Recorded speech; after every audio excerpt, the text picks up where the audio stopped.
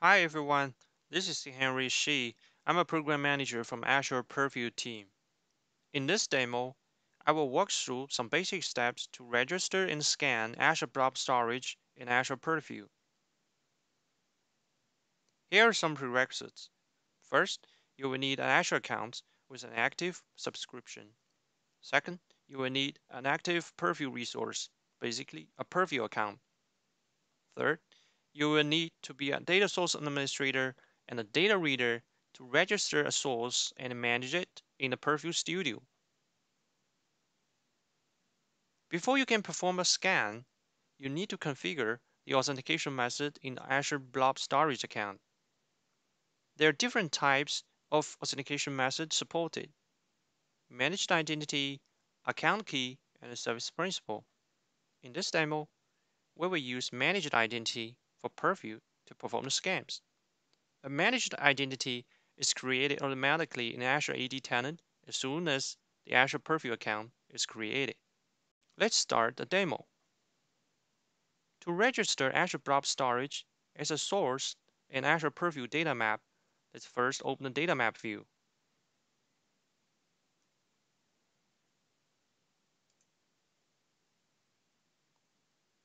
This is a newly created Purview account. So in the data map, there's only root collection appears. Let's click on the register button on the root collection. Here you can see there are many types of sources supported. Let's find Azure Blob Storage, click on it, and click Continue. You can provide a name for the source.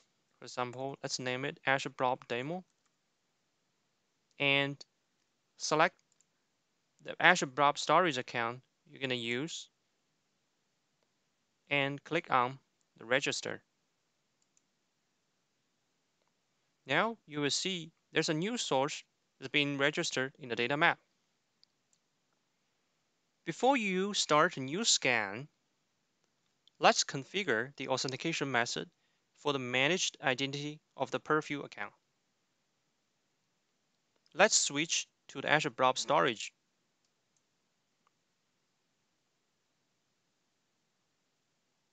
In the management portal for the Azure Blob Storage, let's click on the access control and click on the add role assignment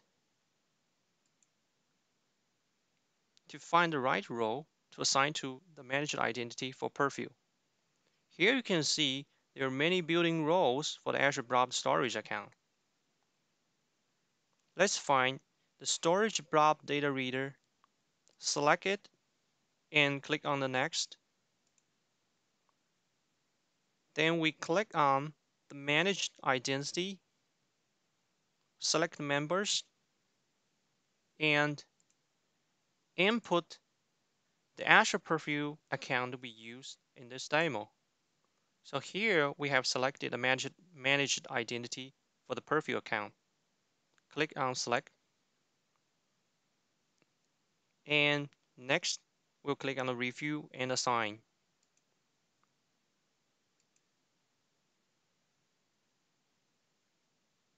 So just a few seconds, we have assigned a role for the managed identity of the Purview account. Let's switch back to the Azure Purview Studio. Now we have configured the authentication method for Azure Blob Storage for the Purview managed identity, so we can start a new scan. So on the source node, let's click on the new scan.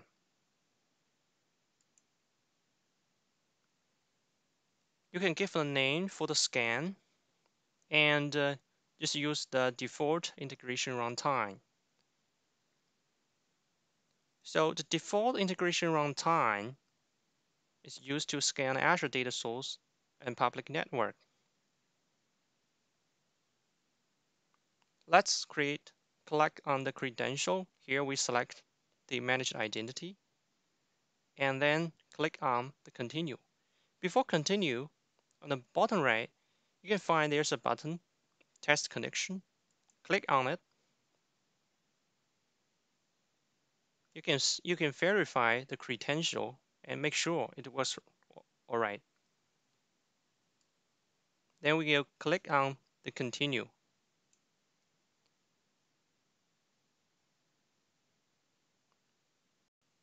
In this step, you can scope your scan. Here you can see you can select different containers for your Azure Blob Storage account. Here, we want to perform a full scan, and directly we will click on the continue. In this step, you can select a scan rule set. Here we have a default scan rule set called Azure Storage. Let's click on the view details to check what's included in Azure Storage scan rule set. Here you can see in your scan rule set, basically it defines which file types it's going to use for the schema extraction and also classification, and which classification rules will be applied during the scanning. In Azure Purview, there are over 200 classification rules built in, and they help you to identify the patterns in the data columns and do the automatically tagging. Let's click on OK.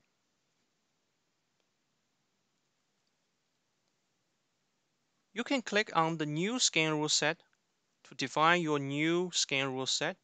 Here we just use the default scan rule set Azure Storage. Let's click on the continue.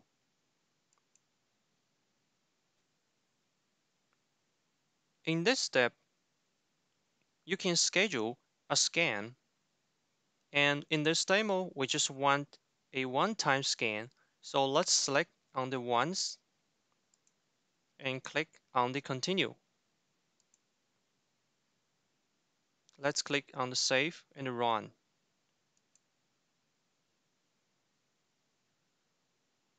So there's a scan job started in the background. Let's click on the view details and the source node.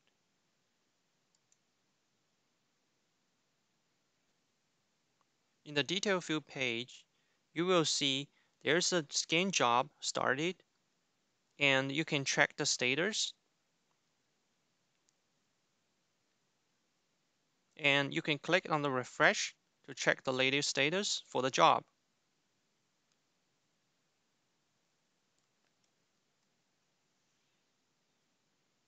Okay, now the scan job has completed. We can see during the scan, there are 6 assets discovered and classification rules applied on 2 assets.